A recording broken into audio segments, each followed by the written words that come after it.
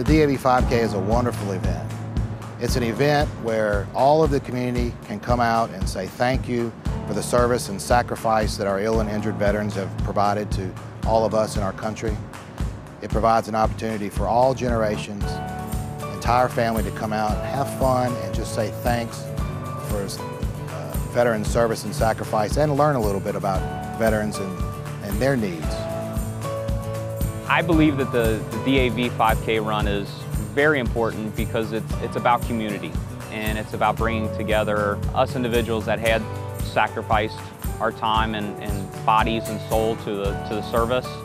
We're proud to say that 30% of the participants were veterans. The DAV 5K is a run, walk, roll, and motorcycle ride where we had not only citizens come out, we had our corporate partners come out en masse. And it's just wonderful to be a part of a community where so many people and corporate partners recognize the sacrifices that our ill and injured veterans and their families have made for our country. We in the service are nothing without the backbone, and our backbone is our support system, which is the families. They are behind dealing with the day-to-day grind. The race was led by over 200 motorcycles. What an impactful beginning of that race. It was exciting, the crowd was just having a wonderful time.